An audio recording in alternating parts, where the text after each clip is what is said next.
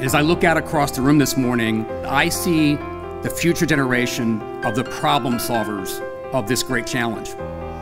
You're going to be the innovators of the future. You see the possibility, not just the challenge. You won't let people tell you that something is not possible. I do have the great privilege to announce the winners of the Xylem Water Prize.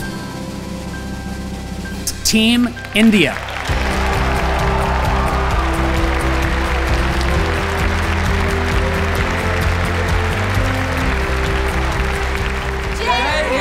We at Xylem, we are so proud to be a sponsor of the ISO event this year, and the fact that it is focused on water and sustainability is kind of right down our alley, so to speak.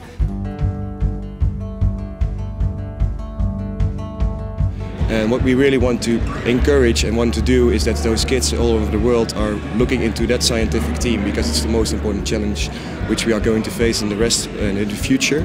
We came up with this idea just to ask them to put in a video, make a 1 to 3 minutes video with the team of Water and Sustainability, and how do they want to solve water in the future.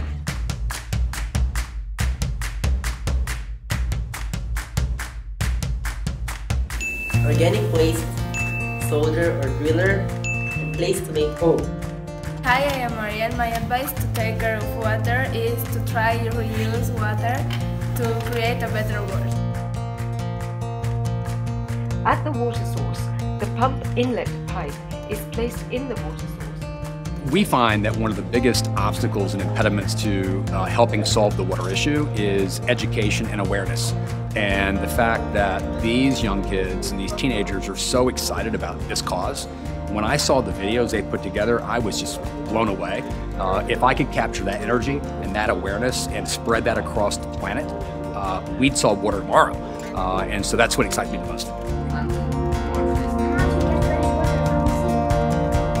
After the seawater was sucked out, فجاءت الفكرة باستخدام المياه الناتجة من أجهزة التكييف التي تستخدم في غالب. How do we handle the issues of drinking water in many of the countries?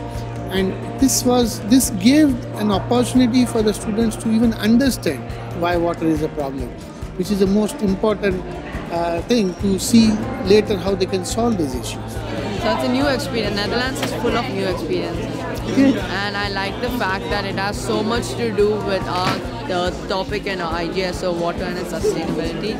So all the 3 tests went good, and although the results may not go in our way, it was truly a well-deserved trip for everyone over here, no matter whether they win a medal or not. The team that was winning was India, and they made a video with a floating boat where you treat salty water into fresh water by the use of solar energy. So it's total package, which is really nice to see, because there are a lot of things going on towards research recovery in the rest of the world as well.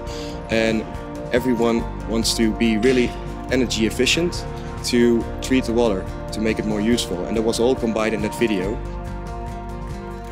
Water is an incredibly emotional issue for people. And I think the kids, the teenagers really capture the essence of that in their videos. And I just wish that my generation had that same kind of passion and awareness. These teenagers are going to change the world. I'm truly convinced of that.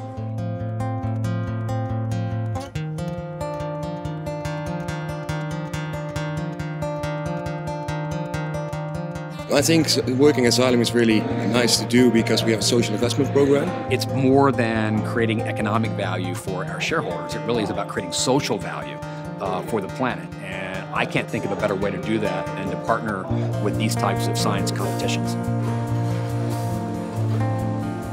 Follow your passion. Don't let anyone tell you that something is not possible.